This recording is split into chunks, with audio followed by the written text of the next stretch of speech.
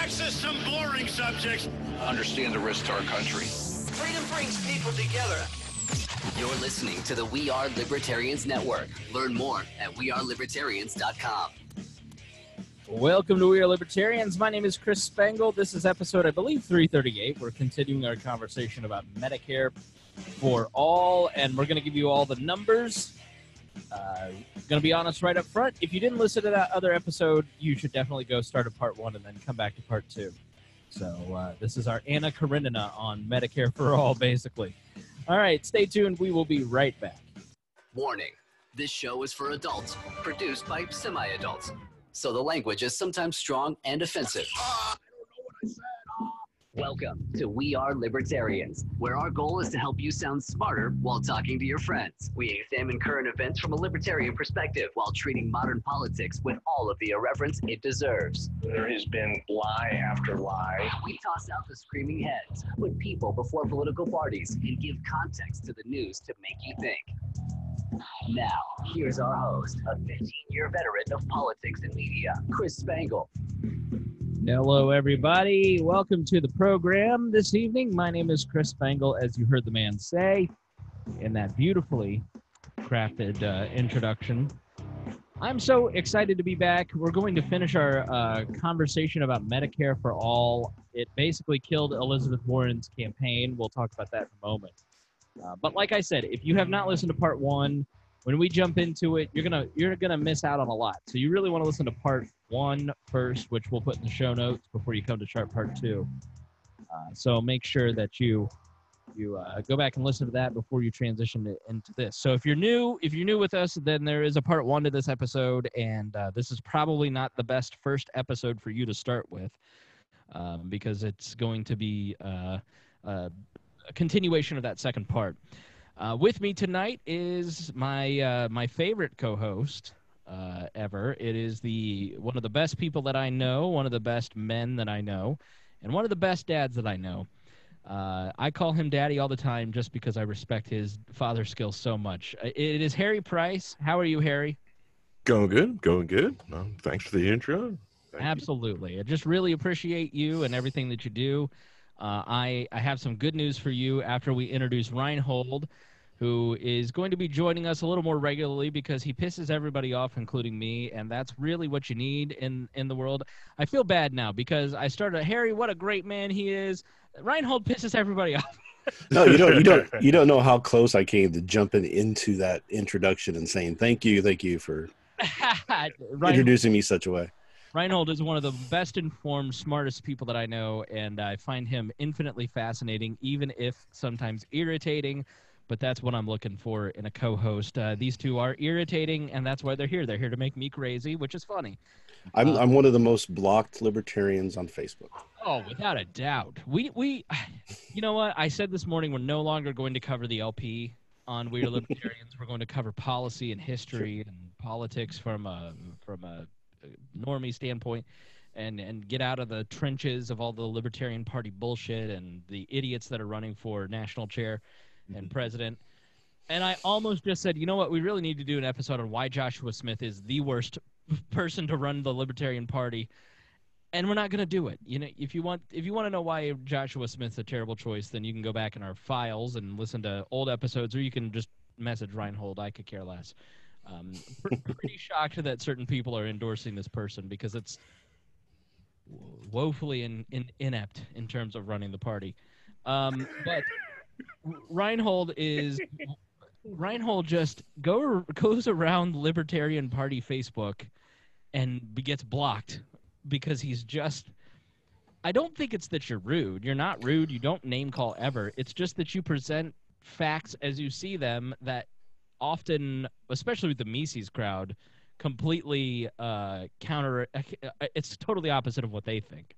Right, and I think a lot of the times, and this is me tooting my own horn about this, I guess, but I think sometimes I put it in a way that kind of just cuts through the bull and gets right to the heart of what they're really saying, and they can't handle that. Yeah.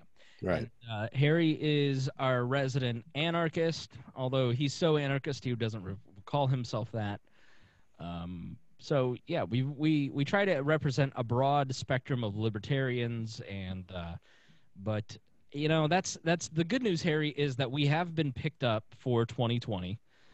We Are Libertarians will still exist next year. I will be very candid. I did a longer, about an hour-long bonus episode for patrons about a month ago, and several people are like, please don't quit. Because frankly, I get in the headspace once or twice a year where I'm just like, I don't want to do this anymore. I've done this show for 8 years. My interests change and develop differently, and while I have become more and more of an anarchist, I care less and less about Libertarian Party and Libertarian movement people. And that's sort of like one of those things where it's like, you if you want to sit at the cool kids table, then you've got to talk about certain things and be around certain people and suck the right dicks. And I'm just not that type of person. I never will be. I do a show about what interests me, and my interests are kind of moving away from what the libertarian movement interests are. And I'll be very frank, I really feel like next year you're going to see a lot of libertarian movement figures suck up to the MAGA crowd and Donald Trump. And I will never do that. Oh, it's already happening. It is. But yeah, sickening, actually.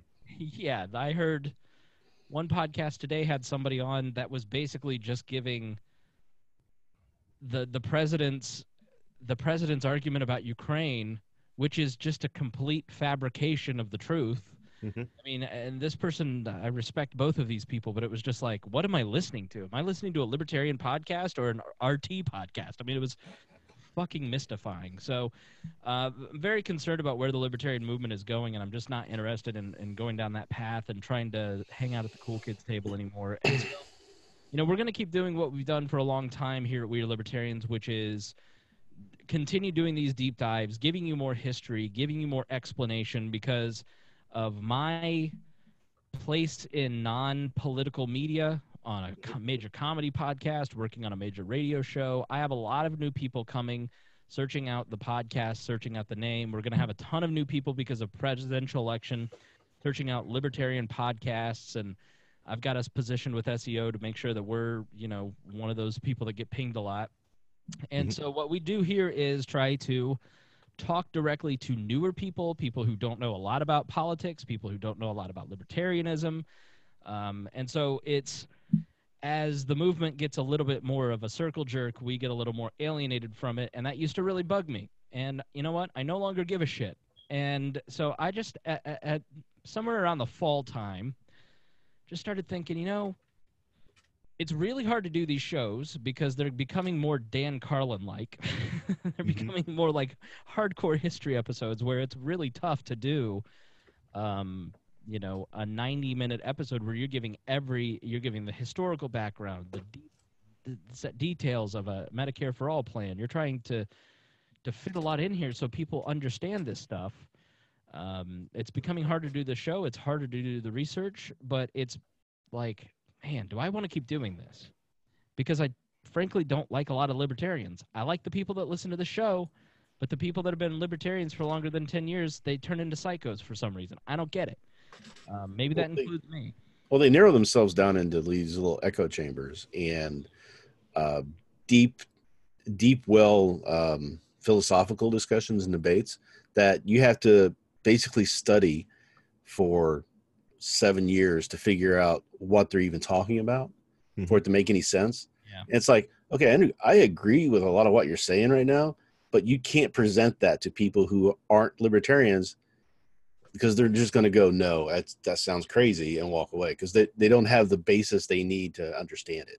They're just going about it the completely wrong way on this. There's just two ways to do a libertarian show or a libertarian media outlet. It is to give red meat to the base, which there's nothing wrong with that, or it's to talk to people as if they don't know what the fuck you're talking about. And there's a lot more money and a lot more attention and a lot more exposure in the route of, I'm going to do an episode on breaking down the Mike Shipley versus Joshua Smith debate, and you're going to get a lot of love on Twitter from a certain group of people.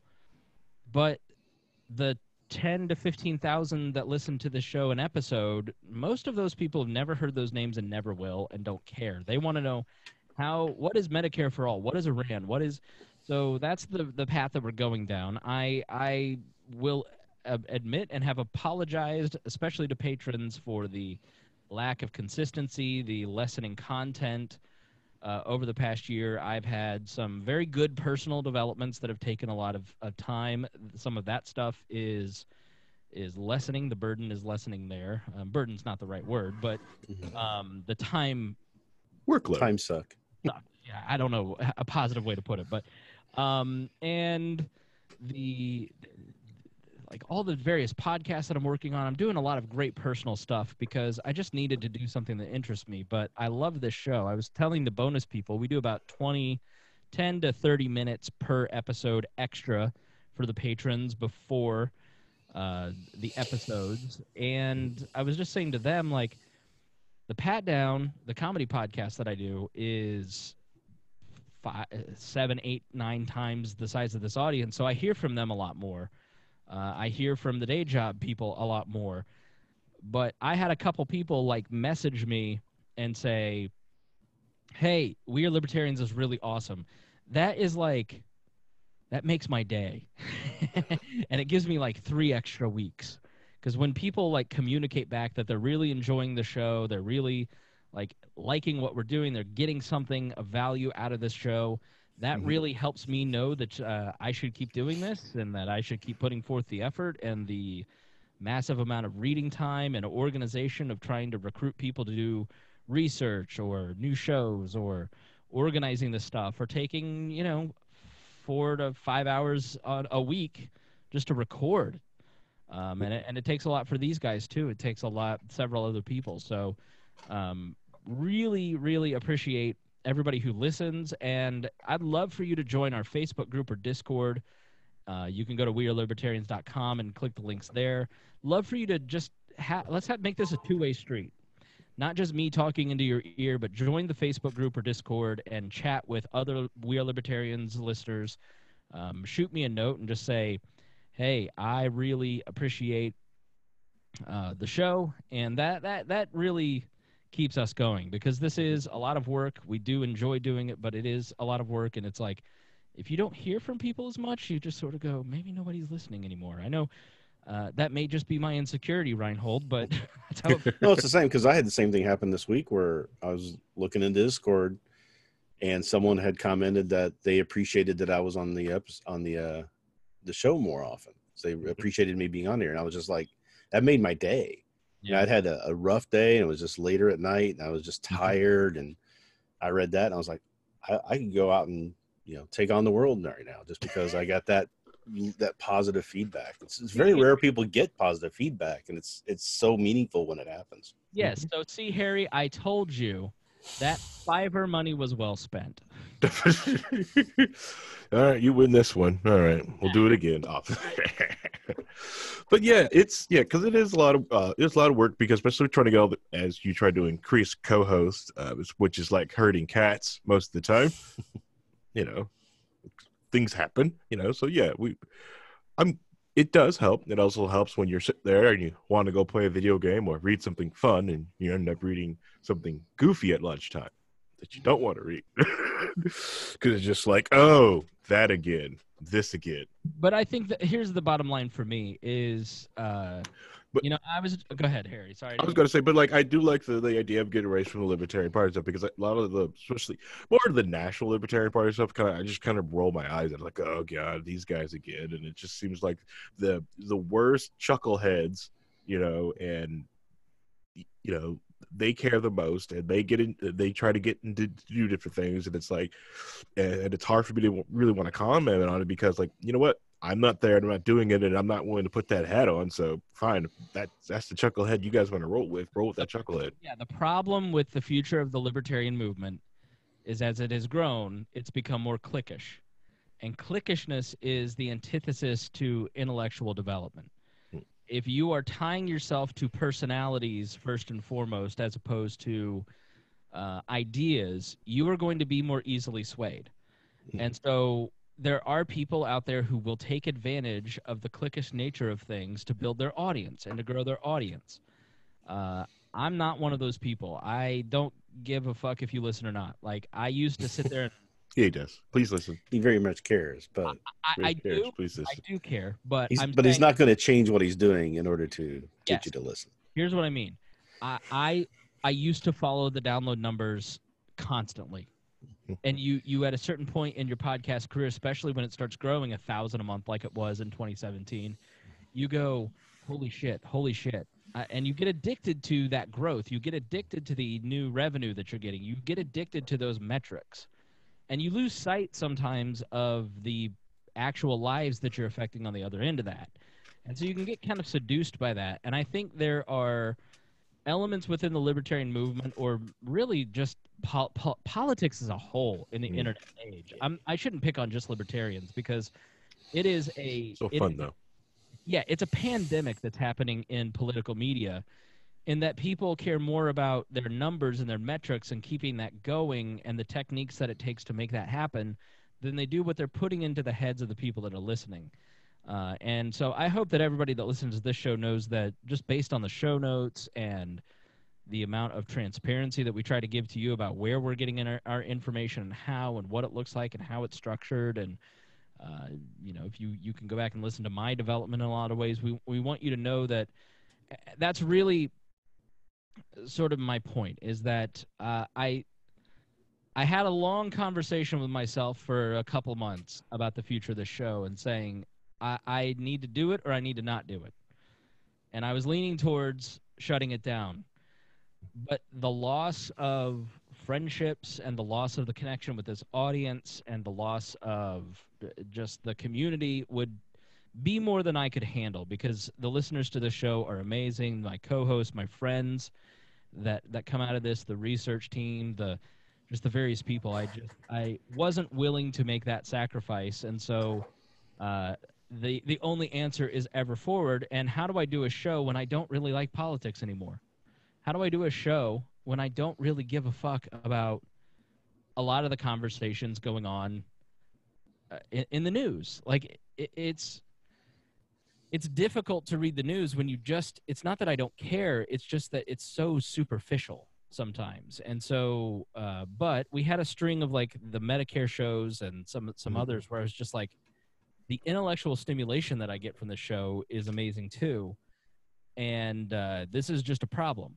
And so really where I want us to go is to think more as a podcast about how do we continue our mission of helping you sound smarter with your friends.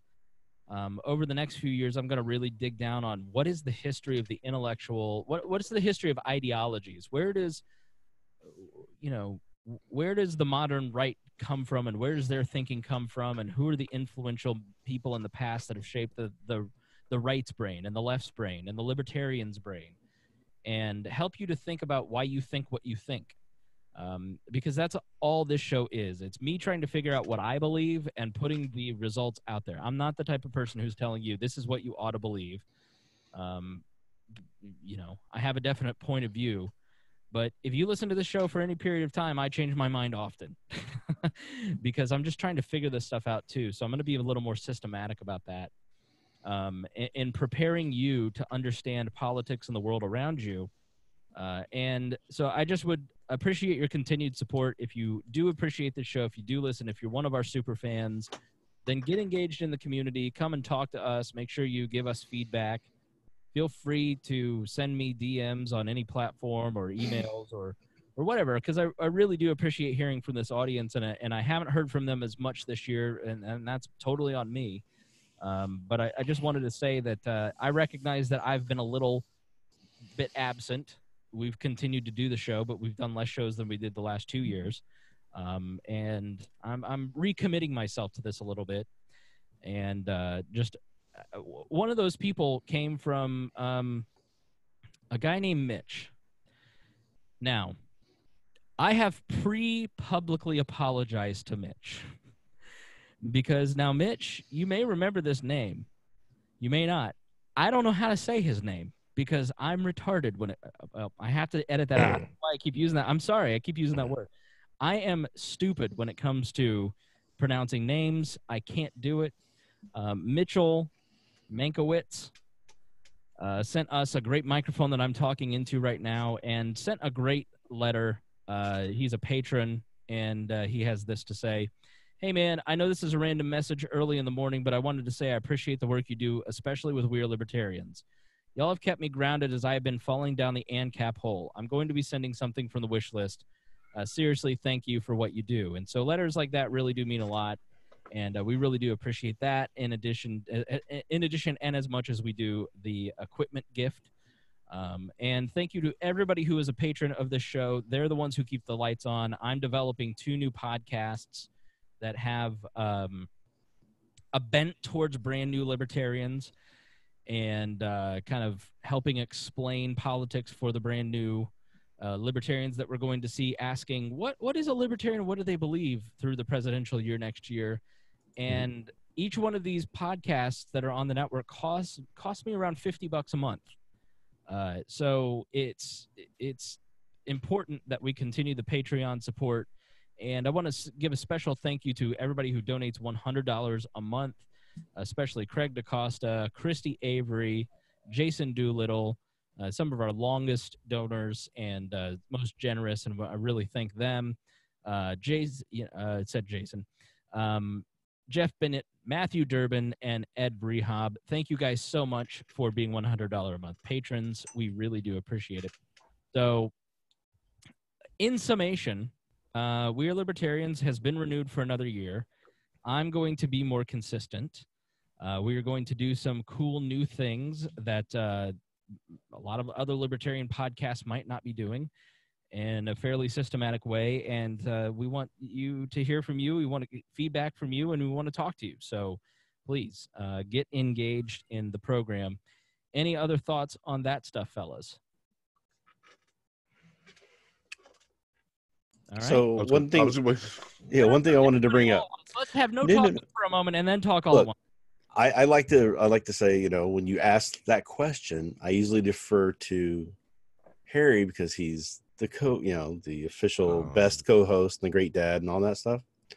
So that's why I usually take a beat before I jump in. But one thing I did want to say though is that there are some LP things I do want to kind of talk about, and there's been discussions we may be doing something as a bonus type of thing on that. So I'll talk to you about that later. But okay.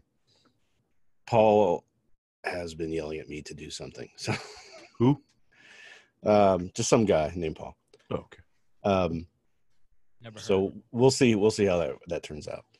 But yeah, I think we really need. I like the idea of the focus of what is libertarianism and trying to reach out to all the new people who are just so fed up with what's going on the right, what's going on the left, and the childishness that you see in the hearings these days. And it's just so tedious, and people are getting fed up, and having somewhere to go to say, okay, what is this again?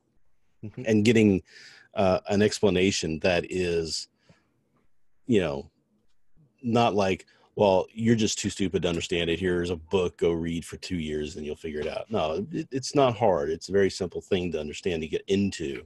And then you can go and do all you want to do after that. So that's just a great thing to hear. So, that's it. Yeah.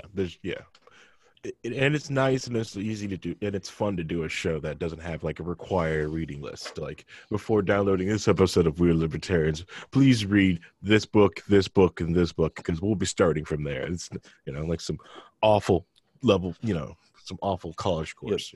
Yep. There's another libertarian podcast which I don't want to go into, but they're basically doing a big sale right now on their entire curriculum that you can get. That's like 200 different episodes, and you can pay like $150 on special right now to get access to that full entire curriculum that was developed for libertarianism. And I'm like, really? We could sell that? Shut up, because I might do that someday. We have at 666 episodes in the library, in the RSS feed. We have an amazing library of information, and what I want to do is systematically kind of think of, okay, how do almost turn this into, without it being a college course, with that, just kind of like everybody offers courses, but it's like, I subscribe to like the Great Courses Plus. And that's all great, and it's very systematic, but some of it's so boring. And so what I want us to kind of think about moving forward is how do we build, I've got 70 years left, hopefully, Lord willing. And at the end of that 70 years, I want to have such an amazing library of work for the average person to better understand the world and think about things through the lens of liberty. So how do I build that foundation? Because I've been thinking a lot over the last year about what do I want to do in the future. It's like, well, I want to be a history teacher, or I want to be a pastor, or I want to be a radio talk show host, or I want to be this. I'm like, you get to do all that here. Quit trying to look for the next thing when you're doing the thing that you should be doing for the next 70 years. So focus on it. So I've kind of had to come to Jesus meeting with myself a little bit the last and stop having such a wandering eye and focus on the work that I feel that I'm called to do. And, that's what this show really will be about. The network shows will always kind of come and go and people lose interest, and we'll always have different co-hosts in it. But it really is about me being disciplined about making sure that I'm here every Tuesday, once a week, doing this show at the best level I possibly can, and not slack too much. But I do forgive me, please, for the occasional skipped weeks, because sometimes I just can't help it. I just can't. And so that's kind of where I want to go. I think, Reinhold, you're right. We have such an amazing library of material already that is out free, totally easy to use. All we ask is just that people, if they've learned something from us, if they get something out of this program, if it makes them think in a different way, if you get a laugh, if you enjoy listening, join the Patreon.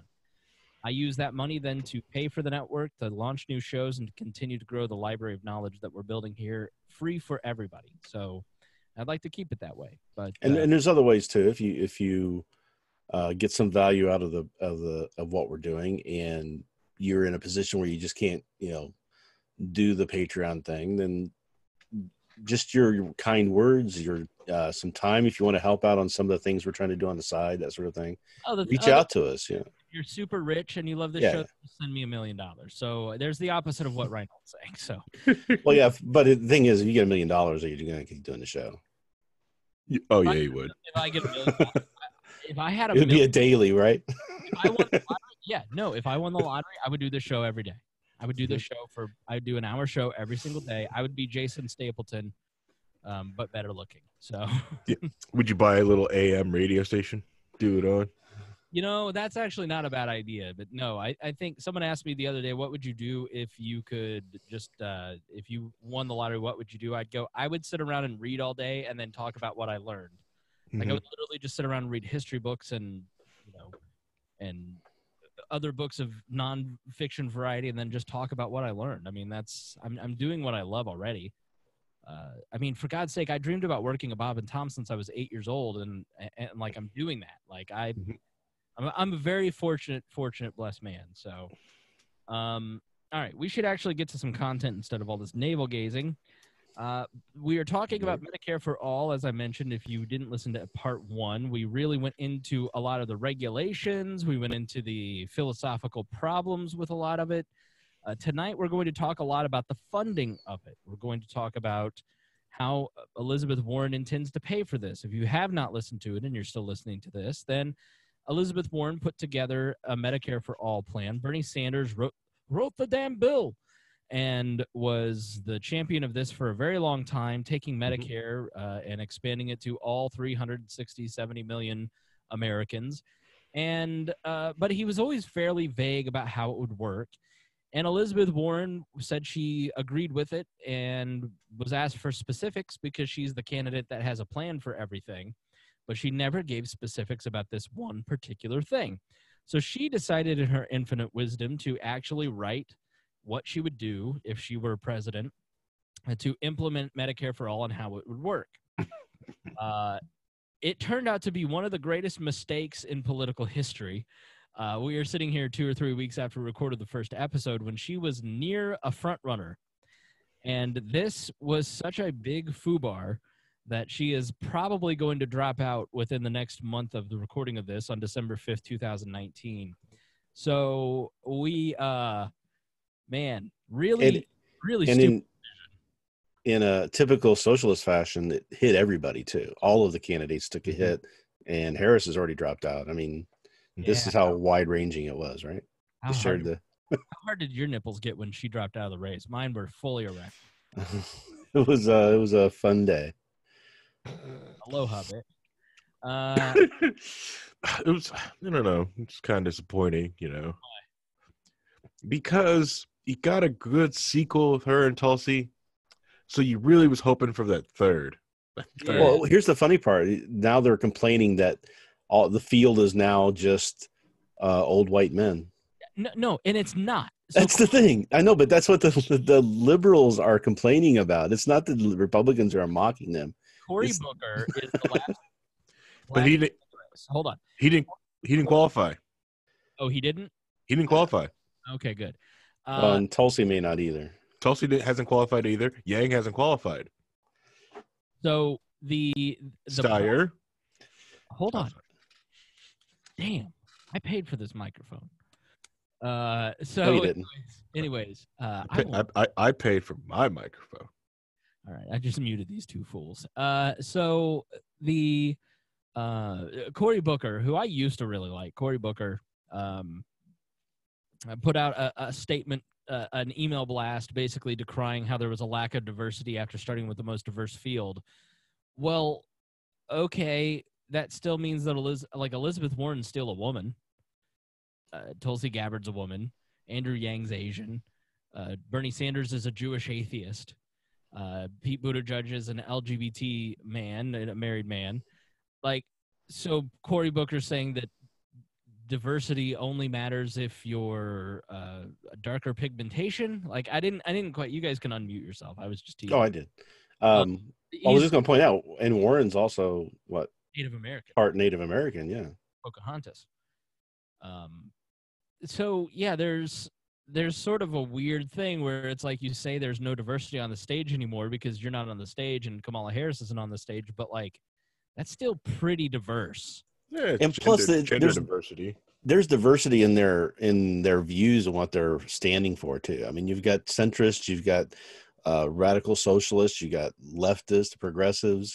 There's the whole gamut of the Democratic Party is represented on that stage. It's not like there's not any diversity in thought. About a center they're getting is Buttigieg. Okay, that's about as center as you're getting. I'm not going to go on. I'm not going to co-sign on that. It's the most intellectually diverse field. It's fairly. But it's Democrat diverse, right? It's not. Okay. It's not diverse across the entire spectrum of political thought, but for the Democratic Party, you got from the Biden and Buttigieg all the way over to Sanders and everything in between. There's not a ton of massive policy differences other than Medicare for all. I mean, they're not. Well, Biden wants to keep marijuana illegal and arrest people for that, and you've got, Yang is wanting to do UBI. You've got a lot of different thoughts out there, I think. I say this. I'm wearing my OK Boomer T-shirt. First off, Yang 2020, but shut up. Oh, come on, Yang. Was it the Yang Gang thing? Yeah, Yang Gang. Yeah, Yang Gang. That Saturday Night Live skit of the last debate was just hilarious. If you haven't seen it, it's so good. All right, so the Saturday Night Live sketch makes me want Biden president so I can get more Woody Harrelson. Yes, he's so on point with Woody Harrelson. I want that for another 4 years. It's like, man, I just want that. But for people who but their diversity who qualify for this next debate going in so far, right, is a bunch of old white men and Elizabeth Warren. And yeah, I think, and Buttigieg is probably going to script time to get in. So, Well, we'll see. So this basically killed Elizabeth Warren. And as you heard in the first one, there wasn't one good point in favor of it. And now there isn't any good point in favor of it on this episode either. She'll probably hold on, I think, until Iowa, unless she looks at her war bank and go I'm going to need this for re-election. Yeah, or she gets an offer for VP from one of the two front runners that are at right now. So, because right now it's pretty much Biden and Buttigieg, and those are the more centrist of the group, right? So, yeah, but would Buttigieg pick a Warren though? I don't know. He may look at it and say, I need to shore up the base part. The people on the left, I need to keep them interested while I'm driving towards the center in order to go against Trump, right? So that could be where the thinking there. I just never buy that whole thing where you pick a VP and that does anything for you. I just don't think people really care. I think that makes the elite in Washington feel better. No, unless they're from Indiana. No. It's if you pick a bad VP, that can hurt you. I don't know if that ever helps you, but not picking a bad one. Like, right. Okay, Pete Buttigieg has he has bad favorables with the black community. They say it's because of what happened in South Bend, but there's also a very real anti-LGBT sentiment within a lot of the black community. Yeah, and big. The picking of big Cory one. Booker or Kamala Harris is not going to change that. It's not going to do it. Like that's all talk show bullshit. That if you pick the right person, it can help you with a certain segment of the base. I just don't buy it. I don't believe that that's ever been the case. Well, personally, honestly, like he should be picking up. He'll probably pick up Stacey Abrams as his VP if he does get the nomination. Like, just saying, needs that black vote. Needs that black vote hard. That's what he needs, and then it'll help him out with 7 Democrats. It's a good move for Buttigieg to pick that up. Indiana, milquetoast white boy, pick up that Southern black woman. Boom. All right, let's jump into the notes and let's talk about. No, it's fine. I was just ready to move on. Your point was very good, Harry. Don't feel insecure. Love you, long time. So let's get back to the notes and let's get into the details of Medicare for All. Under Medicare for All, hospitals won't be able to force some patients to pay more because the hospital can't agree with their insurance company. Eventually, let's be honest, insurance companies wouldn't exist under this particular plan. So because everyone has good insurance, Warren says providers will have to compete on better care and reduced wait times in order to attract more patients. That's where we left off, because the reality is that you can't have a single payer system and have less wait times. You can't. If you can either have competition and choice, which provides more wait times, or you can have a standardized single payer system, which means longer wait times. It's an impossibility to have a single payer system and lower wait times. So she's going to use the force of government to fix that. So reining in out of control prescription drug costs, she's going to use a suite of aggressive policy tools to set net savings targets that will bring down Medicare prices for brand name prescription drugs by 70% and prices for generics by 30%, with initial focus on more expensive drugs.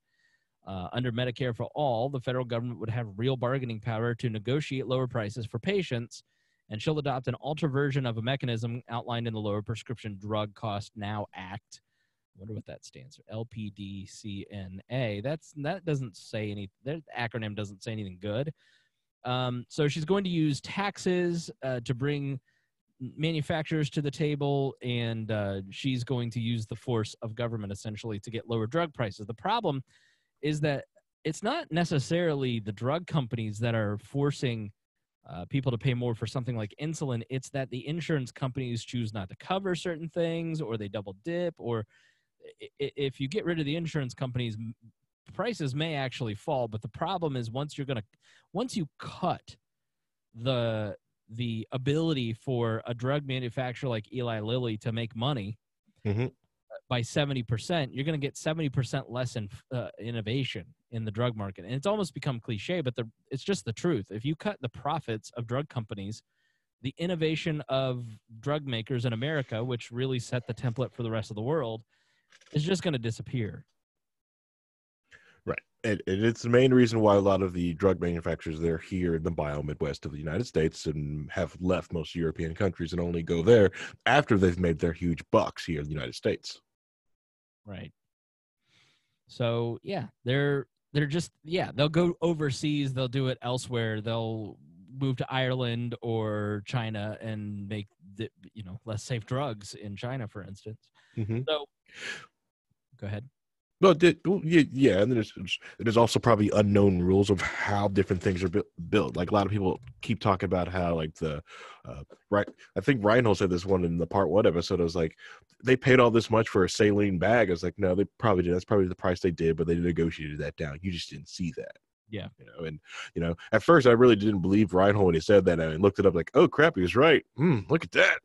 That's the thing. Most people don't believe anything Reinhold says, and then they look it up and they're like, shit. Crap. I get things right once in a while. She's going to negotiate with the drug companies as Medicare for All would be basically make them the 9,000-pound gorilla in the zoo and negotiate lower prices. And would that?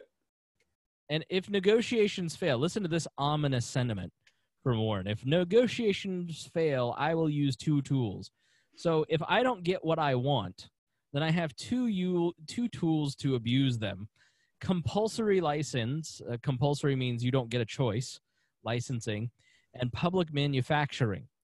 So to allow my administration to ensure patient access to medications as modeled in the Medicare Negotiation and Competitive Licensing Act.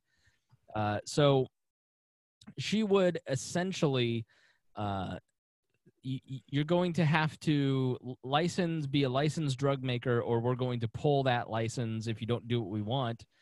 And then we're going to just manufacture our own drugs, and we'll cut you out completely, and the government will make drugs. And as I asked on the last episode, would either of you ever take a drug manufactured by a government? The people in Flint, Michigan, for instance, are manufacturing drugs. Would you take it? Not if I could help it. Right. But it'll be cheap, Reinhold. Remember, I'm technically a disabled veteran. I can go to the VA hospital anytime I want to. I choose not to. I have insurance, and I go to a regular doctor because. Right. Right. I shouldn't have to finish. I don't have to finish that sentence. I think everybody knows why. So we just force conscription of everyone. We give everyone free college, right, and free healthcare. Boom! We just force everyone to go to the military. Exactly. We're done. But, no. You force all the men because you can't do the men and women, right? So you force all the men, and then you have to force marriage, right? So you have to be married in order to get those benefits. So that way the women are covered too, and then it gets the families thing. This is perfect for the right.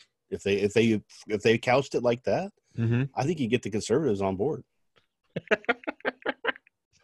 So Elizabeth Warren is promising that there will be no perverse incentive to deny the prescriptions people need today because the long-term benefits to their health won't benefit their current private insurance company. Now, does anyone on this panel believe that that the government has ever had anything other than a perverse incentive structure, and that of course, if you need a drug, you're going to get a drug? That just doesn't happen in a single-payer system where it's just a bounty, a free flowing of medication. It's all in stock. Everybody can have access to all the drugs they want ever. And it's just those mean insurance companies that are not letting you have access to the drugs you need. Let the government do it, and you'll get everything you want. Exactly. That's what I think is going to happen. Nowhere, everything the government has touched is turned to gold. God, every time they get involved, it completely fills every need. No one's left aside. Politics does not get involved in any way at all. At all. Yep, it's perfect solution. Yep, the government has never destroyed any communities by getting massively involved in on the economics of anything. Can we rename the show to Wall Sarcasm? Yeah, because sarcasm. I think we might need to do that for a little. People start believing we're saying what we're saying. Only seen on the Glen. Yeah. But the idea is just so bad. And like my biggest fear from all this, I was drunkenly talking about this last Friday with some walnuts, was that what if this turns I'm probably jumping the gun a little bit too much on this. I think it really is going to it's going to turn the insurance company into these massive big three, kind of like Raytheon and Lockheed Martin. Like, this is what it's going to turn the insurance company to. So, these massive, that's what they almost already are, and what they want to be and want to maintain. I mean, everybody has to buy insurance now, so it's going to be huge. Yeah. Oh, you're right. Even bigger. You're right. This just locks it in. Yeah, that's why the insurance companies were on board for Obamacare, and why they're going to be on board for this is because it's going to be written in such a way that it's going to give them so much power they're going to sign on to it, and that's the only way anything like that could get through. And making them rich. Yeah, and it's okay that they can sell it at any price that they want because they know they don't have competition. Yeah, what you're doing here is you're just replacing one middleman for another middleman and adding another middleman in between the two middlemen. Oh, that's right? a good plan. I mean, that can't fail. Harry, if we're going to do this show where you stay at home, you have to fix that fucking smoke detector. You have to change the battery. It's a carbon monoxide and smoke detector. You cannot do a professional broadcast with a chirp in the background like that. No one heard that. Nobody heard that. Everybody heard that. Raise your hand if you heard that. I heard it. Oh, okay. Right okay. home. I'm telling you. I have very good hearing, though. So. But what are you doing? Adam Carolla would be so mad at you. No. He would be disappointed. Adam Carolla and Dr. Drew on Loveline back in the day when they did it, he inevitably somebody would call in with the chirp in the background and he would just go in Adam Carolla fashion. What is it with these people that just don't change their smoke detector? Like you just sit there and listen to that chirp. Here, Drew. Here's the problem. I'm hyper vigilant, and so I notice it all, and so I just don't understand the low intelligence person who just listens to a chirp all day. So, it's not nasally enough. I ain't got it. Right. But he has a point. Like, are you not in your basement and you don't hear that? That doesn't drive you insane? No. Like I said, it's been doing it for like he's got headphones years. on. He can only hear what we're putting into it. So, right, we hear everything he's putting out into our headphones, but he can't hear what's going on around him through his headphones, right? Got a mix minus. Like, come on. Yeah, but his mic's not picking it up and sending it back to his mic. Yeah. It really should. He's probably got that turned down. Mine's set on halfway, so I can hear I can hear myself talk a little bit. If I were Elizabeth Warren, I'd pass a regulation on this. So under Medicare for All, we'll talk a little bit more about the funding mechanisms now. So redirecting taxpayer-funded health spending. Under her approach, she's going to redirect $6 trillion in existing state and local government insurance spending into the Medicare for All system. So things like if you live in a state, the state's had a choice. You could choose to set up your own exchange under Obamacare, which they did here in Indiana, the Healthy Indiana Plan under Mitch Daniels. Or you could just send a block of money to Medicare to cover your state. All that, Indiana's plan is going to go away. All that money will go back to the Medicare and Medicaid system. And under this maintenance of effort requirement, state and local governments will redirect $3.3 trillion of what they currently spend to support Medicaid and the CHIP program, Children's Health Insurance Program, and $2.7 trillion of what they currently spend on employer contributions to private insurance premiums for their employees into Medicare for All. That's right. Let me reread that so you know where your payroll taxes are going. $2.7 trillion of what they currently spend on employer contributions to private insurance premiums for their employees into Medicare for All. That's not something you pay now. That's the non-tax that we'll talk about here in a moment. They bring down the growth rate of overall health spending. There's a prescient statement. Less money will be spent on healthcare because innovation will stop and grind to a halt. States will pay less than they would have without Medicare for All. So these policy choices represent significant reductions in healthcare spending over current levels. Compared to the estimate by the Urban Institute, they will save over $7 trillion over 10 years, bringing the expected share of additional federal revenue to just over $26 trillion for that period. After incorporating the $6 trillion they will direct from the states to help fund Medicare. Experts conclude that the total new federal spending required to enact Medicare for All will be $20.5 trillion. $20.5 trillion.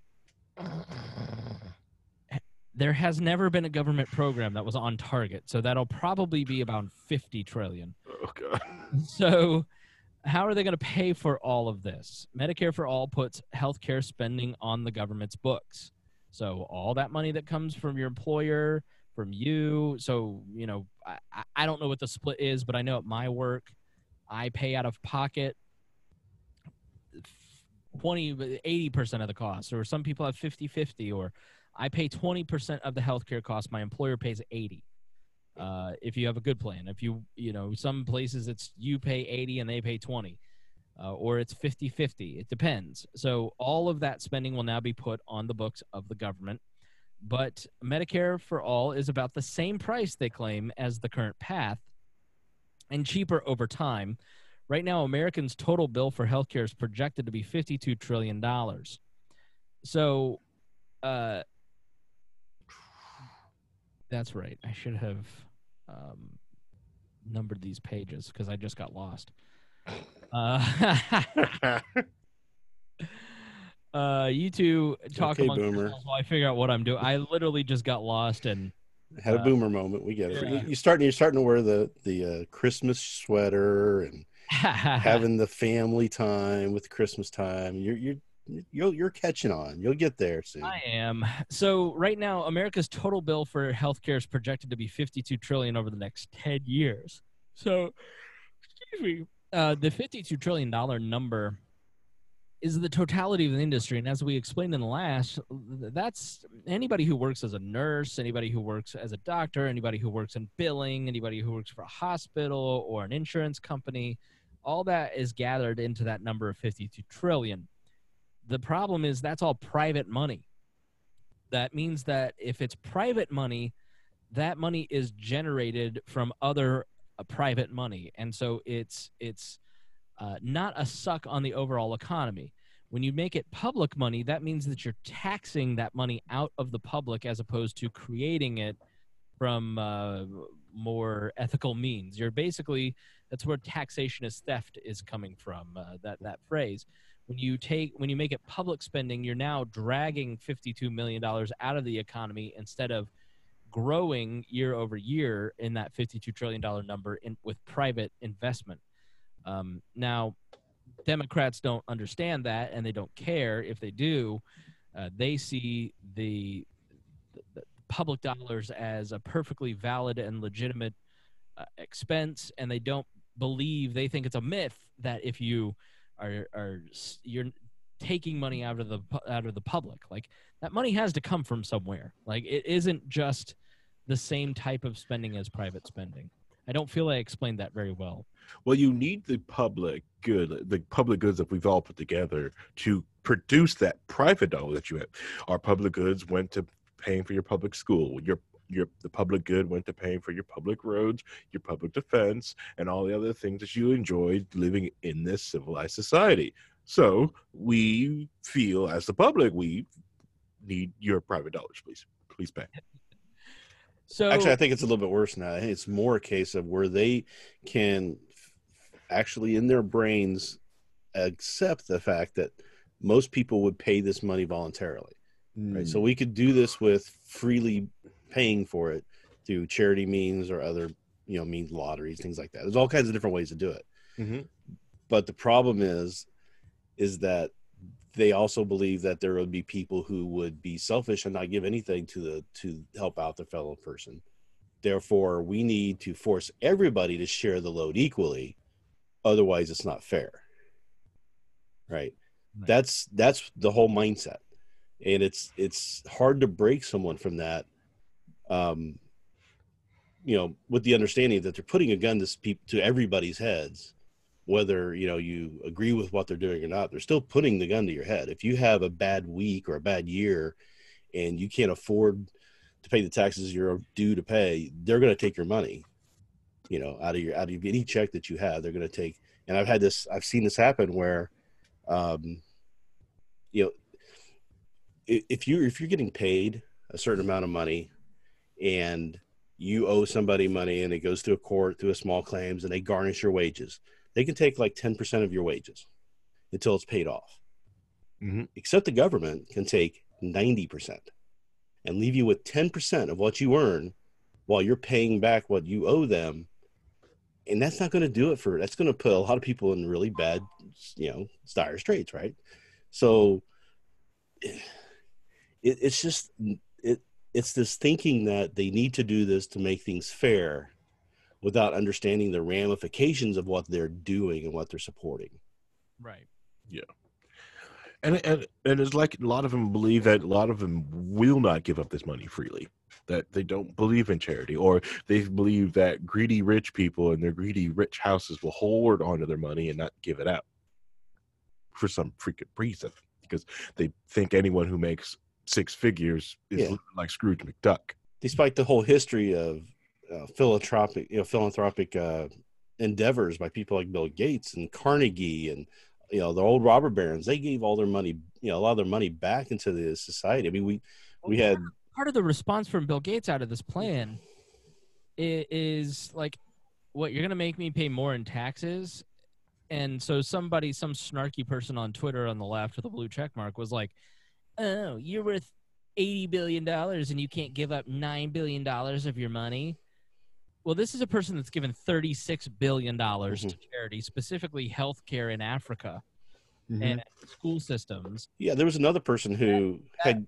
Hold on. That person is, you're going to take $9 billion away from somebody that is effectively giving away their money and building programs that are saving lives directly.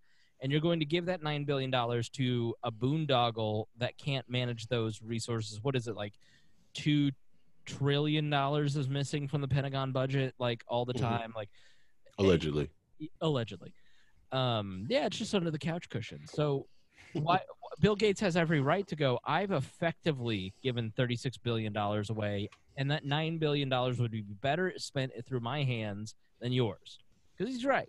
Well, another person that said he'd given, well, I think it might have been Bezos or somebody like that, but they had given like so many billions of dollars to charity, and somebody responded, well, yeah, but that's only a small percentage of your overall wealth. Do you think you're actually doing any good with that, or you think you're supposed to be lauded for that? It's like, yeah, he's given so much to a lot of people. I don't know why you would be upset with that, other than the fact that you don't think he should be able to live on whatever money he has. He should be able to live like you are, apparently. Well, people don't understand the difference between income and wealth.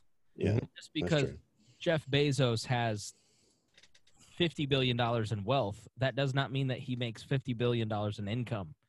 His income is, now he can sell his wealth, what he created through Amazon, and he can get income from that wealth through things like capital gains or just straight income. But it's not the same thing, and it's fundamentally anti-capitalistic. It's the attacking of Amazon right now. It's like, guys, leftists, if you really want to piss everybody off in America, keep calling everyone racist because they don't support you, and then attack Amazon. It's like, you guys really don't want to beat Donald Trump. You really don't want to shoot this layup. Now, the money to pay for the money to pay for Medicare for all will come from four places: the federal government, state governments, employers, and individuals who need care. Now, most of these funding sources under Medicare for all. Now, she's saying the money for the current healthcare system will come from those four places. I didn't make that clear. Federal government, state government, employers, and individuals, and that's not really going to change under her plan. Existing federal spending on Medicare and Medicaid will help fund Medicare for all. Existing state spending on health insurance will continue in the form of payments to Medicare, but the states would be better off because they'd have more long-term predictability and they'd pay less over time because these costs will grow more slowly than they do today. Existing total private sector employer contributions to health insurance will continue in the form of contributions to Medicare. Are you playing that waifu game, Harry? No, that's not me. That was actually me. All right, I'm going to mute you because you can't behave yourself. Well, that was an AP News alert, so I apologize. I'll turn that down. No, you were shooting waifus on Steam. Stop it. But states would be better off because they'd have more long-term predictability and they'd pay less over time because these costs will grow more slowly. I read that part already. But employers would be better off because under the design of my plan, they'd pay less than they would have otherwise. And we'll get to the employer deduction in a moment. Over the next 10 years, she claims that individuals will spend $11 trillion on healthcare in the form of premiums, deductibles, co-pays, and out-of-pocket costs. That amount will drop to practically zero. Better make sure you add the qualifier before you say that this is free. These experts that she spoke to conclude that it can be done largely with new taxes on financial firms, giant corporations, and the top 1%. Now, there's like $5 trillion worth of wealth in the top 1%. So if you liquidate all of their assets and take 100% of it, you've paid for $5 trillion for the first year, but you've basically destroyed the jobs that Amazon creates and Microsoft and all these others. Oh yeah, there'd be 50% unemployment at least based off of it. just ludicrous. And Why would we lose jobs if we just took the money from the rich CEOs? Okay, it's not like they do things. Yeah, but that's what I was saying. They calculated out. You took the entire wealth out of all of that. You could run the government on what, 6 months, 4 months? you really only need to watch the first Atlas Shrugged movie on Amazon Prime to kind of get the point of Atlas Shrugged, and you should only watch the first one. the second one has its moments. The third one is an incomprehensible piece of shit. It's really unbelievably bad. It was so bad they didn't make the last one, so it's just hanging, right? You should. They're all on Amazon Prime. You should watch the third movie and try to understand it. I mean, it's like watching like a Japanese boy band video, which Gundam, right? Right. Whoa. Okay. Whoa. Here's this crazy idea that she has that she claims is not a tax. My idea is that instead of these companies, I've been told not to do my Elizabeth Warren because it's apparently not good, which is not true. It's fantastic. Yeah, it's fantastic. We all love it, but don't do It's it. perfect. But don't do it. It's always all perfect. That's funny, Harry. It was the perfect impression. It was so good. So instead, I have to stop right there before you get into it. Did you? And I know this is way out of bounds and out of what we're talking about, but did you hear Trump congratulating himself for calling Macron a two-face? no. They caught him on mic, offside of the camera talking, and then he says, "That was a real funny joke I made when I called him a two-face. It was really good." And I'm just, it's like the funniest thing ever. I had to say that. Breaking news from HuffPo, a new report that the Trump Organization also reveals that the president's preferred makeup brand of choice is, and then you have to click on the link, which I'm not going to do, but apparently Trump wears makeup. Is the breaking news out of any of those guys might wear makeup. I mean, don't let them fool you. Yeah. For the camera. Well, trust me, I'm working with my wife on some stuff for me. So good, please. The New York Times also, a former InfoWars employee has a story to tell about working for the conspiracy theorist Alex Jones and finally reaching his limits. So a smear piece that I can't wait to read on Alex Jones in the New York Times. All right, this interruption has been brought to you by Major Media. So over the next 200 years, companies are going to pay less than they otherwise would have, saving $200 billion over the next 10 years. By sending payments to the federal government for Medicare in the form of an employer Medicare contribution. So essentially, my employer pays, let's say he pays 50 and I pay 50, and I'm no longer going to pay my part of the health insurance, and he's going to send, let's say my plan cost him $50,000. Let's say every health insurance plan costs your employer $50,000. What they're essentially going to do is a head tax. So if you employ 100 people, instead of paying Anthem that $50,000 a year, you're going to pay $50,000 to the federal government. So what most companies are going to do is they're going to drop their insurance plans, and people will overwhelm the markets, because then if they can get out of paying that, then they're not going to. If you're a company that never offered insurance, then you get off scot-free. And then the companies that did offer good insurance, like my employer, are going to be penalized by having to pay more in taxes. So they're incentivizing people to drop coverage as this leads up. So then, of course, they'll find ways to fine people, and you did this and you acted badly. And then that fine will be $200,000 on your small business, which is roughly the cost of 4 employees. And so everybody has to work harder because he has to fire 4 employees to pay the penalty. And the other part of this is that you're going to get lower income, less experienced workers will have less job opportunities, because an employer is just going to go, I can't afford to pay this extra tax. I'm going to cut as many people as I can to keep my payment for healthcare to the government low. And so instead of having 10 people on the balance sheet, they'll have 6. So you're going to end up with a lot more temp agencies. You're going to end up with a lot more people working part-time. You're going to end up with a lot more strain on the insurance system, because people will have less options in terms of their health care.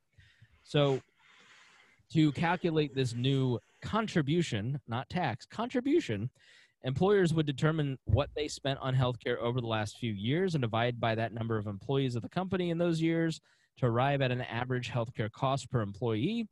Under the first year of Medicare for All, employers would then take that average cost, adjust it upwards to account for the overall increase in national healthcare spending, and multiply it by their total number of government employees. It would be 98% of that amount. If you want to reread that so your head can spin, you can check out our show notes. People who are self-employed would be exempt from making contributions unless they exceed an income threshold. So if you are too good at your job, you will be penalized by Elizabeth Warren. Small businesses, companies with under 50 employees, would be exempt from this requirement too. So if you're a company that hires 60 people or 75 people, 15 people will be fired to get under that 50-person threshold, and they just won't replace those people. This is an unemployment nightmare. When either new or existing firms exceed this employee threshold, we would phase in a requirement that companies make the contributions equal to the national average cost of healthcare per employee. Employers currently offering health benefits under a collective bargaining agreement will be able to reduce their contribution. Collective bargaining, aka you're a union. And so if you're friends with the Democrats, then she's going to give you a nice, it's like a Groupon deal. You know, donate to her campaign and you'll get a little BOGO offer on your contribution. We're falling short of the $8.8 trillion revenue target for the next 10 years. We will make up the lost revenue with a supplemental employer Medicare contribution requirement for big companies with extremely high executive compensation and stock buyback rates. So we'll have another tax to take $8.8 trillion out of the most successful companies in the entire country. Another $1.4 trillion in funding for Medicare for All is generated automatically through existing taxes on the enormous amount of money that will now be returned to individuals' pockets from moving to a Medicare for All system with virtually no individual spending on health care. So essentially, the more money that is put back into the people just spend that on health care, and that'll help shave some stuff off. So they're going to, this is always the magical number of like, we need to get this to a certain number, and so I need to figure out how I can make my numbers marketable. So if we're going to spend $52 trillion on healthcare in the next 10 years, and I need my plan to be $52 trillion so it matches, they always revert to the same thing. Tax evasion and fraud will be cracked down on. Despite Medicare fraud now being the #1 crime in Florida. So she's going to be the one that is going to crack that formula and really get this down. So it's sort of a self-own. You're basically saying Medicare has a lot of fraud right now, therefore I'm going to crack down on it and save money. You want to create the system, enhance the system that already has a ton of fraud. I don't get this. So how do I report this Medicaid fraud? Right. Yes. So the federal government has a nearly 15% tax gap between what it collects in taxes and what is actually owed because of a systemic under-enforcement of our tax laws, tax evasion, and fraud. So more IRS agents. She's going to hire more IRS agents. This person would be a great president. This person has the formula for success, if I've ever heard it. It's like Jimmy Carter. Well, she could just hire all the out-of-work ICE agents that are going to... Yeah, and which is going to have the place for all these IRS agents, and more IRS agents work for Obama, you know. So she's going to request that every dollar invested in IRS enforcement brings in $6 in additional revenue. So she's going to incentivize the new IRS agents that she's going to hire for the Criminal Investigation Division to make sure that for every dollar that they spend on their salaries, they need to bring in $6 of fraud revenue. So what does that tell you? What is that incentive going to do? What that incentive will do is that they will fudge. They will go after small-time players like you and me. They will go through the amount of auditing that will take place of everyone's taxes will be insane, and the amount of penalties that will be there for things that are not being enforced now will be through the roof. It's sort of the same as city budgets are getting tight, and so a small city that can't really raise taxes because they don't have the ability to do so because of something like home rule, for instance, here in Indiana, if a city wants to raise taxes, they have to go, a city or town including Indianapolis, if they want to raise taxes, they have to go to the state legislature and get it passed there. So most cities and states just have crippling budget deficits. How do they make that up? Speeding tickets. Speeding tickets. Worked for Martinsville. That's right. Oh, you got a speeding ticket in Martinsville? Oh, no, never.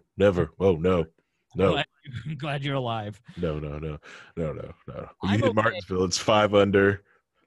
For those of you who are not of Indiana persuasion, I am safe in Martinsville. It's encouraged that I come to Martinsville, actually. Harry has to be out by dark. Yeah. To encourage to keep going.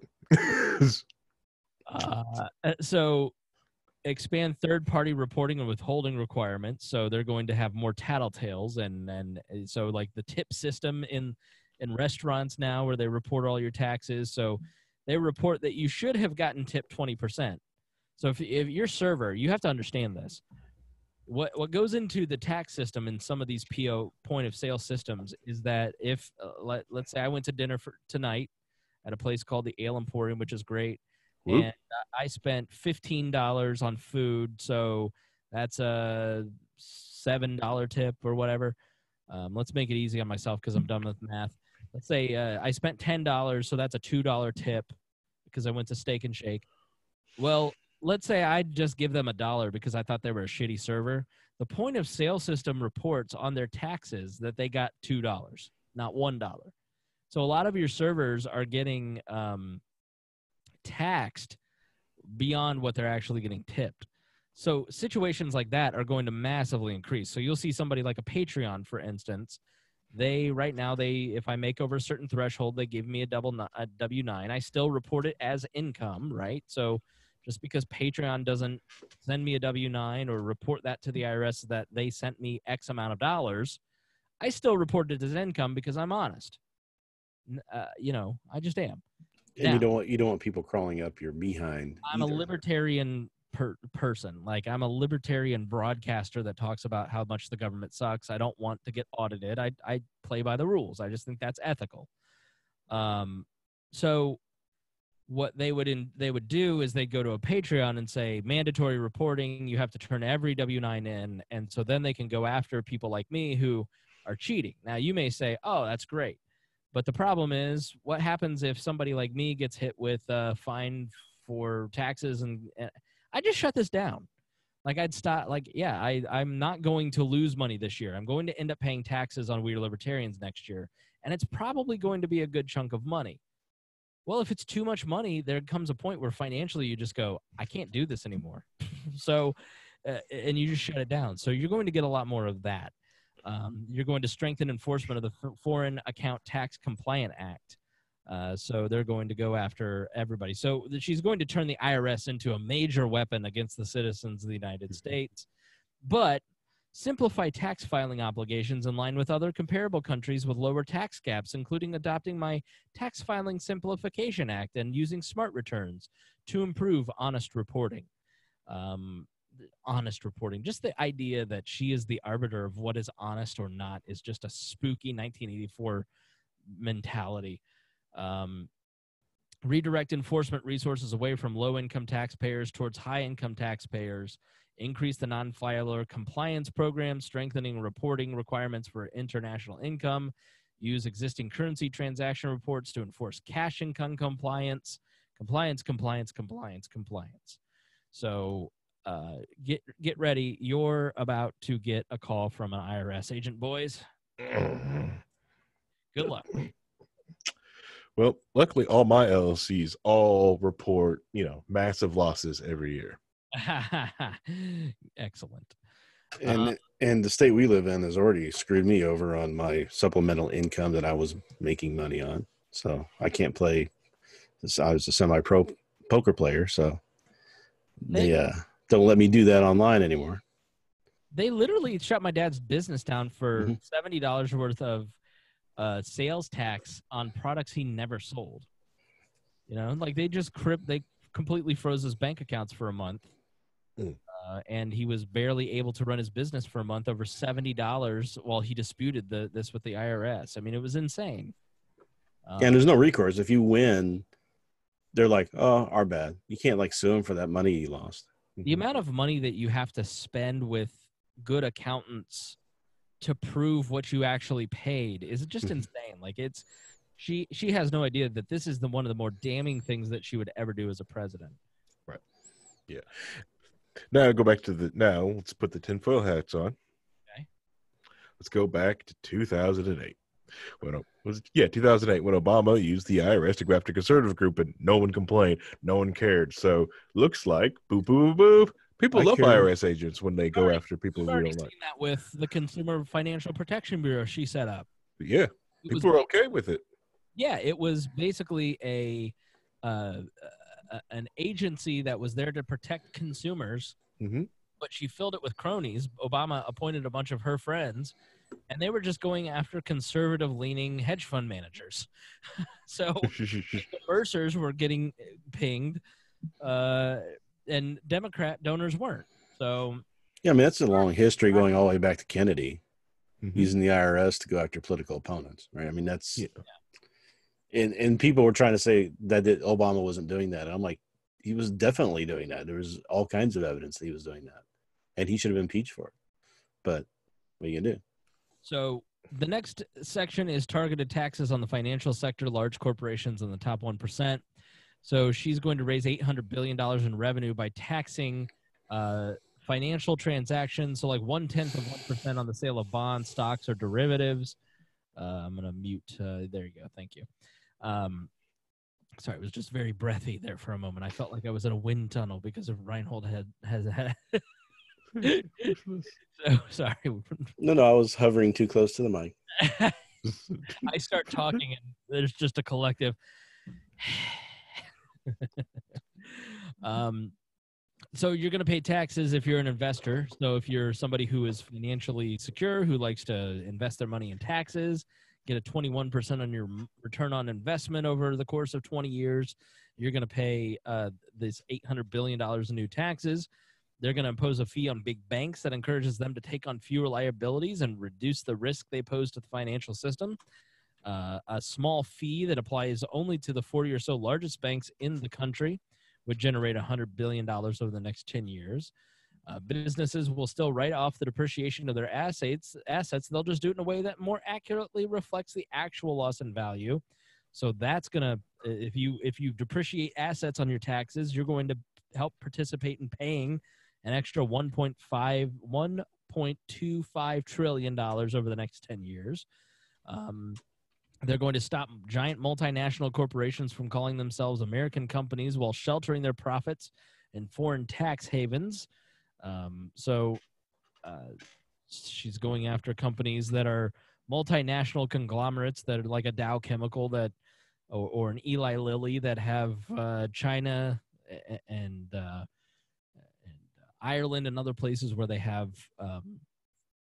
offices and try to shield themselves from paying too much in taxes, because every dollar they pay in taxes is another dollar they can't pay an employee or for benefits, by the way. Shield themselves from taxes, keeping servers away from the United States government. Same thing, right? Same thing. Well, the reason we have the lowest unemployment in history is because they lowered they lowered business taxes. And the principle of business taxes is that it's a double taxation on the American public. So all these business taxes are you paying taxes twice. If you go to the store and you buy, let's say rice, okay, and you pay the sales tax, you pay whatever taxes the rice maker had, you pay the taxes, whatever the bag that the rice comes in, they pay. They're carrying that cost on to you. So for every dollar that a business pays in taxes, they're passing that on to you, the consumer. So you're being double taxed. And the problem and the benefit of what they did, this is the only good thing that Trump has really done other than Gorsuch, is cutting that corporate tax rate. Is what that does is that frees up capital for employers to hire new people. And so when a company basically has three places they can kind of pay taxes out of, right? They can lower the amount that they're giving to their stockholders, which they don't want to do because they want to maintain competitive advantage and they want to make sure that they're growing in terms of investment capital. or they can they can raise the cost of their goods, which the competitive nature of products these days is a non-starter because you've got to be right in that wheelhouse. Or third, they just pay their employees less, hire less people, and give them less benefits, which is what most of the corporations in this country do. And when they pay less in corporate taxes, that means you and I get paid more. There are more jobs available, and we get more benefits. And so if anybody tells you otherwise, they're lying to you. Elizabeth Warren is she's not a stupid person. Like, I don't know why she thinks that any of this is going to work. Well, and the ironic part, too, is that the Democrats were coming out and screaming about how tariffs were taxes. Like, yeah, how can you say that and not understand what you're doing is a tax on the people, too? Let me just read this to you. Funny you should mention tariffs. My plan would also collect America's fair share of profits that foreign companies make by selling their products to Americans. Today, we have a global tax deficit. Companies that sell their goods abroad don't have to pay the extra taxes that they would have to pay if they were subject to making a minimum effective tax rate in the company they operated in. In other words, if a foreign company should owe an additional $1 billion in taxes if it were subjected to a country-by-country minimum tax, the U.S. would collect a fraction of that $1 billion based on the amount of sales that company would make in the U.S. So they're going to add a minimum tax and the taxation of foreign firms based on their domestic sales, and it's going to result in an additional $1.65 trillion in revenue. The thing about all these little taxes that you have to remember is that they start very small. The income tax started at, what was it, 4%, 2%? Just 2%. And Wilson, yeah, it was very much small. I think they wanted to put into the amendment that there was a max that there would be, and people were like, "There's no way it would ever get above 5, 10% or whatever." So yeah, Wilson promised it just wouldn't happen. By 1959, it was 90% on some portions of the brackets. I mean, it was insane. And then you had Kennedy lower that tax burden, and then he got killed for it. So they're going to raise another $3 trillion over 10 years by asking the top 1% of households in America to pay a little more. Her ultra-millionaire tax, a 2-cent tax on the wealth of fortunes above $50 million, tackles this head on. Under this tax, the top 0.1%, the wealthiest 75,000 Americans would have to pitch in 2 cents for every dollar of net worth above $50 million and 3 cents for every dollar on net worth over $1 billion. With this version of the ultra millionaire tax in place, the tax burden on the wealthiest households would increase from 3.2% to 4.3% of total wealth. Still below the 7.2% that the bottom 99% are projected to pay. Today, she's going one step further, she says, by asking billionaires to pitch in 6 cents on each dollar of net worth above $1 billion, and they can raise an additional $1 trillion in revenue that way. She weirdly brings in immigration reform. She, says some platitudes. She wants to expand legal immigration consistent with her principles. That's not only the right thing to do, it increases federal revenue that we can dedicate to Medicare for all as new people come into the system and pay taxes. So amnesty. So basically, it's sort of like one of the more cynical things that somebody can say is like, I want to legalize a bunch of people so I can tax them, tax them to death, which tells you they're not people to her. They're really just tax buckets. They're wallets for her to steal out of. Right. Revenue source. Yeah, it would sure up Social Security, a lot of things if we just, well, we haven't legals. What was it? The article yesterday about how the United States is in a negative growth rate, without bringing in immigrants, we're going to just keep getting smaller and smaller. All these people are retiring. The boomers are retiring. There's no way we're going to be able to do Social Security. So they have to bring in some other resources. Yeah. But then you also can look at the, speaking of Medicare for all, if there's been tons of articles posted about the National Health Services in the UK being drained just by having their open boarding systems. So there's that too. All right. UK health systems. Yeah, where they're drinking plants out of the water, or drinking the water out of the plants. Right. And it was also determined that they were trying to say that nobody could get private insurance because only the rich would be able to afford to. And their Supreme Court, it's not the Supreme Court, but their top court determined that they couldn't tell them that they couldn't buy insurance. So now all the rich people are just going to buy their own insurance, getting off the, not putting their money into the public system, and it's just starting to crash around them. And that's what happens. All right, finally, we're going to rein in some defense spending. They're going to shut down the slush fund and balancing our overall defense priorities in the context of the actual defense budget. And as we end these wars, eliminating overseas contingency operations fund and forcing the Pentagon to fund any such priorities through its regular budgetary process will provide $798 billion over the 10-year period relative to current spending levels. So, can I laugh hysterically right now at that statement, because it's not going to have. We're going to put a Democrat in, and we're going to have less war. That's going to work. That happens all the time. It's just like when Republicans say they're going to do all this stuff when they get in, and they don't do any of it. Democrats are going to do all this stuff, and they're not going to do any of it. It's all about how can we keep things running enough that we can keep enough division between ourselves, so we can keep getting elected, so we can keep promising things and never fulfilling them. That may say they may have come across a little cynically, and I just wanted to point out that it was meant to. So, good. I'm just simply going to point out the CIA is going to get back into drug running. I hope. What do you mean get back in? Well, that's the thing you do when you're financially strapped and hard up for cash. You start selling drugs. So. Right. You sell drugs. Well, yeah, when you've got people and trying to figure out where the black money's going from, you got to get the money somehow to run your coups, right? So you can't do it on the books because you're running coups. Look what happened to Reagan almost got caught with the Iran-Contra stuff, right? So they had to go underground with that. They had to get that off the books. To run their stuff. What do you think coups means? What did you mean to say coups? Coup. Yeah, coup. Oh, coups. Yeah, coup d'etat. Multiple coups. Yeah. I was looking ahead, and I heard that you were running coups, which is a completely different thing. I was like, you're running prostitutes? Okay. I was like, what did I just hear?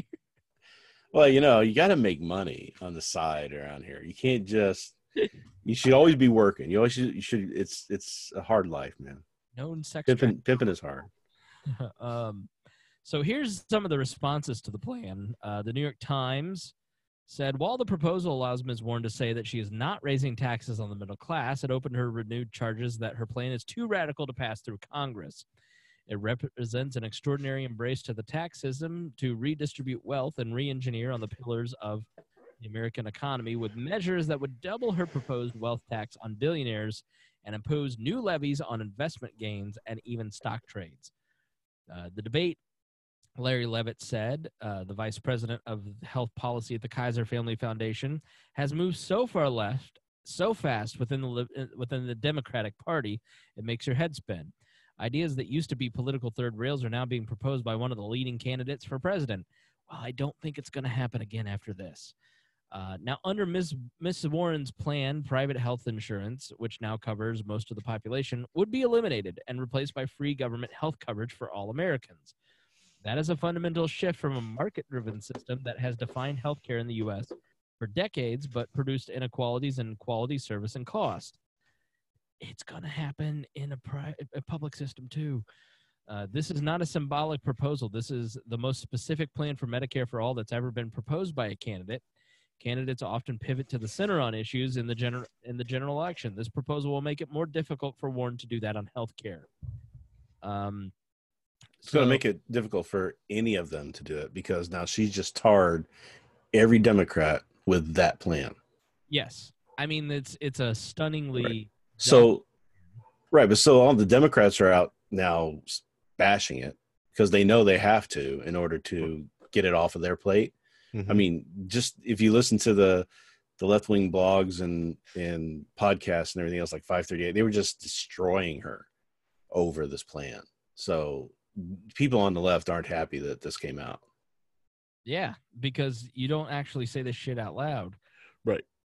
Yeah, you don't put the facts, the money down. You give yourself weasel words and weasel statements and and feeling good terms. Platitudes, propaganda, yeah. That's how you do it. nut numbers and actually how you're going to get that cash, because a lot of them looked at there and was like, hey, that's me. That's my money. Yes, that's your They money. were just like, they were going off on 538 about how it's a head tax. You know, it's like you can't say it's not. It is. You know, so Yep. they're just giving her all kinds of crush for it. Mm-hmm. So how much would doctors and hospitals, the New York Times continues, and other providers be paid? This is a part that we never really got to, but a big part. Doctors, nurses, hospitals would be paid too little, and you risk hospitals closings and unhappy healthcare providers pay too much, and the system will become far more expensive. In our current system, doctors, hospitals, and other healthcare providers are paid by a number of insurers, and those insurers all pay them significantly different prices. In general, private insurance pays medical providers more than Medicare does. Under a Medicare system for all, it would pick up all the bills. Paying the same prices that Medicare pays now would be an effective pay cut for medical providers who currently see a lot of patients with private insurance. Well, that would be a real problem. It would end up meaning that doctors who have a tremendous amount of debt because of their schooling probably wouldn't choose to take on that debt, and you'd see a glut. You combine that with a president like Donald Trump, who sees closed borders as the right solution. Hospitals are struggling to have doctors work in their, like Johns Hopkins, for instance, is absolutely in a glut for doctors because many of their doctors are from India or China or from overseas. And so they're not properly staffed right now because visas haven't been extended. And if you think that the Trumpian ideas of immigration are going to go away in this generation now, you're fooling yourself. So you could have another president come in and change that structure, and you could see even more. The most vulnerable hospitals that are going to lose staff rapidly and close are going to be in rural areas. You already have people who are 2 hours away from Indianapolis needing to drive to Indianapolis if they have a real emergency. Mm-hmm. You're going to see more helicopter services maybe out in rural areas because you're not going to have a hospital close by. So, you know, you've seen the stroke signs, seconds count. Well, it's going to be much more difficult as rural schools close, as rural hospitals close, as less corporations start building in rural areas as they already are. Less people will live in rural areas, and the financial dependence on the government from rural areas will increase. So I should also mention that's where the bulk of the opioid crisis is. So that's where a lot of the help is most badly needed. So it's a real problem because if you don't see the financial incentive to become a highly trained professional like a doctor, then you're just not going to do it. And so it could be a serious problem. How much more would people use the healthcare system? It'd give insurance to around 28 million more Americans. And so obviously if it's quote unquote free, more people are going to use it. It's going to increase wait times. It's going to increase the amount of usage. It's going to, and as you have less providers, less hospitals, less doctors, and more people trying to come into the system, guess what? You get more wait times. No matter how much she writes in this plan that you're going to get who you want, when you want, where you want, how much you want, and not pay for it, she's lying. She knows she's lying. She's just lying. She's just a liar. She's a lying liar. Other changes to Medicare for All would also tend to increase healthcare spending. Some proposals would eliminate nearly all copays and deductibles. Evidence shows that people tend to go to the doctor more when there's no cost sharing. The proposed plan also covers things like dental care, hearing aids, and optometry services. So your trip to Dr. Tavel or the dentist is going to take longer too, because less dentists, less incentive to be a dentist, then longer lines there. It'll just be harder and harder and harder to get any kind of health care in this country. You hear people talk about, well, we're the only industrialized nation that doesn't have this. We're 370 million people. We're not Luxembourg with 800,000. Comparing ourselves to Canada, which has 30 million people, which is roughly the size of New York, I believe, just New York City. It's ludicrous. It's a ludicrous fantasy. Numbers matter. Population matters. That's 340 million more people than Canada. That's 300. That's an exponential number, an order of mass that is just beyond the imagination of apparently Elizabeth Warren. Now, what would Medicare? Let's skip this part. Joe Biden questioned it, basically saying it's impossible to pay for it without middle-class tax increases. Her plan would create a new tax on employers of almost $9 trillion that would come out of workers' pockets, Biden says. So he was critical of it.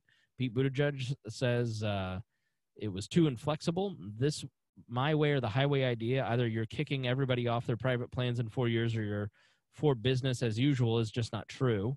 Rahm Emanuel called it a pipe dream. He's the former chief of staff for Obama. He said her campaign would forever be associated with it to her detriment. This was Bernie's idea, and she now owns the idea, he said. This issue is not going to happen, and it's not the way you argue healthcare. Even Saturday Night Live made fun of it. Mark Cuban tweeted, "Let's be real. Elizabeth Warren probably is the smartest of all the candidates. Intellectually, she knows she is misleading the public. The chances of getting all the necessary line items she needs for Medicare for All approved within 4 years are nearly impossible." Slate criticized it by calling it, quote, kind of unfair, since she would tax companies based on how much they spend on insurance today. It's basically an upside-down reward for bad business owners. The People's Policy Project explained Warren's Medicare fee is basically a head tax. As Reinhold noted, the head tax was controversial in leftist circles. Steve Pearlstein in the Washington Post said the senator from Massachusetts wants us to believe that we can extend healthcare to 32 million uninsured Americans while letting everyone else consume all the tests and procedures they want without worrying about copays and deductibles, and do it all at the same cost and with the same number of medical professionals, MRI machines, and operating rooms, meaning she's lying. The bulk of Warren's presumed savings in this area, Peter Suderman in Reason wrote, about $1.2 trillion, comes from increasing the use of bundled payments. Bundled payments in which healthcare providers are paid a sort of package deal rather than a fee-for-service basis, were once a source of great hope for America's healthcare workers. The class of people who believe that the best way to reduce healthcare spending is through technocratic fixes that are often lumped together as delivery system reforms. Some early studies found spending reductions for hospitals that chose to participate, and initial projections by the CBO projected bigger savings down the road. Yet, as it turned out, there was a problem with those initial studies. They looked at hospitals that had chosen to participate, skewing the sample towards institutions where bundled payments were more likely to be effective. When looked at it closely, the sort of all-star academic lineup that a committed wonk like Warren ought to trust were able to study data from a randomized sample. They found no significant savings, especially after program bonuses were factored in. Similarly, a study published by the fiscally conservative Commonwealth Foundation reported that hospitals participating in Medicare's most recent bundled payment system initiative did not have lower costs or better outcomes compared with hospitals not participating. So basically, her idea doesn't work on the smaller scale. Why would it when it hits the larger scale? So the reality is that the left keeps pushing this idea of Medicare for all and a single-payer system. These two episodes will hopefully give you a better understanding of this. Is the best detail that we've been given by anyone about how any of this might work, from a politician who had the guts to put this out, much to her detriment. But I hope you see clearer now the absolute folly of a single-payer system and why it just wouldn't work. It doesn't work on any of the ideas. Not only is it not effective, it's not going to do what she says, and the incentives are bad all the way up and down. So it's a no from me, gentlemen. Yeah, and for me too, but also remember, this isn't the first time this has been detailed. It was once before where we would have they didn't call it Medicare for all. That was when Hillary Clinton was in charge of trying to rewrite our healthcare system back in 96, 97. And she came up with a plan that would penalize doctors for all kinds of things and it just became a complete and total mess and a failure, and it got shot down. So it's part of the reason why the Republicans took over the House, was because of her pushing that medical plan. Yeah, I believe that was 93, and then they took over. Oh, yeah, it was 93. Yeah, it was 93, 94. Yeah, because it was, after the first year. It was like the first thing Bill Clinton comes in, he says, I'm going to put my wife, she's very smart, I'm going to put her in charge of figuring out healthcare. And it was just the biggest mess. Yeah. Imagine she's completely ineffective. As former co-host Greg Lenz used to say, her biggest political accomplishment was marrying Bill. Mm-hmm. Which is right. why she's still married to Bill, even though everything Bill does. Yes. All right. Final thoughts, Harry Price. All right. You are correct. Like the bravery of her be able to put this thing down on paper, because if anyone, as you go on your journey of like dealing with politics, stuff like that, it is very hard to argue with a lot of people who are on the left and some people on the right, and some people on the right and some left, that until they actually say, put down on pen to paper or put down figures, it's really hard to argue with and tear their, not tear their ideas down. They're just like, okay, let me show you why I disagree with this. It's very easy to show why I disagree with this, and, and try to get people on the same page. It's easy to say something that you want and keep, and just be mystified and have all these weasel words in your statement. As long as you don't get concrete, you be like Jello. Your entire argument is Jello. You become untouchable, and everyone thinks you're just winning at everything. Yeah. What she did went from Jello to concrete.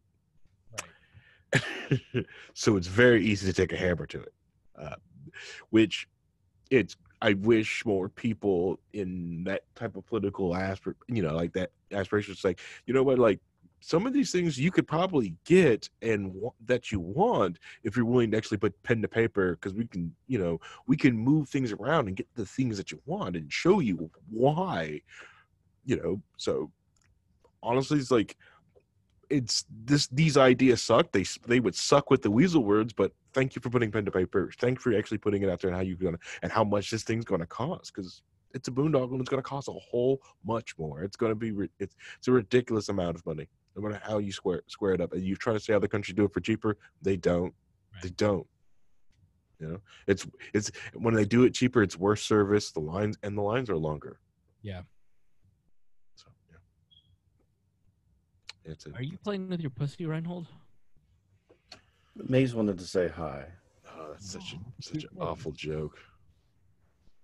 Shut up, Harry. Boo, boo. Oh, so it's a boomer joke, right? Yeah. Is that Simpsons? Boo this man. No, so it came from Half Baked. Okay. Yeah, Bob Saget was sitting there. I met Bob Saget. Bob Saget came to the Bob and Tom show, and I met him there. Just a couple weeks ago, wasn't it? Like a month ago. Yeah, he was so nice. Final thoughts, Reinhold? It's like I said back when Hillary Clinton was trying this out. I said the only way you're going to fix Medicare or the medical system is you need to either stay out of it or take complete control of it. The middle of the road stuff is just going to cause more middlemen, more problems, that sort of thing. And she's trying to go the other way, which is boot to the next solution, as opposed to letting innovation and letting what we know works for everything else we do. Like, we don't have a whole program set up for everybody to have cell phones. Yet everybody has cell phones. They work great. They get, better and better every year. Nobody's unhappy with their cell phone services and stuff. So just not understanding that that's how things have made our country what it is, by letting innovation and letting people come up with the better solutions and letting the markets work. That's how we solve problems. Mm-hmm. And as we get more and more control over things, you get less and less innovation and people trying to do better, because they're saying this is all we can do. This is good enough. So it's not going to work this way. The best solution to me would be, like I said before, everybody should pay directly to their doctors. Let them shop around for best prices. If they need, everybody should have possibly catastrophic insurance, which is much, much cheaper than health insurance. just for major, illnesses and diseases and things like that. Otherwise, pay directly and watch those prices drop. Well, we're seeing that already. We see that a little bit already with the a la carte system that people have been doing, right? So the some of the doctors have been doing like you pay a monthly subscription fee and you can talk to the doctor online, or you can go to an a la carte place and you can choose to get these services for such a discounted price because they're not have to deal with insurance. Right. We can do that and fix the system by letting our ingenuity that made us what we are shine. Right. And this type of solution isn't going to cut it, is never going to achieve what they want to achieve. It's just going to introduce more politics into the conversations you have with your doctor, which I don't want the government involved in that. Yeah. So, Yeah. That's it. Yeah. Just add on to Rhino thing is like it's entrenching like the taxi cab service. It's generally allowing an Uber or a Lyft or a Bird scooter to come in and innovate and do something different, and a la carte how you want it. She's enshrining the taxi cab service. Yeah. All right, everybody. Thank you for joining us here on the program. It has been 2 very good episodes. Thank you to my co-hosts, Reinhold and Harry Price. And thank you to our patrons, and thank you to all of our listeners. We do greatly appreciate it, and we will see you next Tuesday. And hope you'll join us then.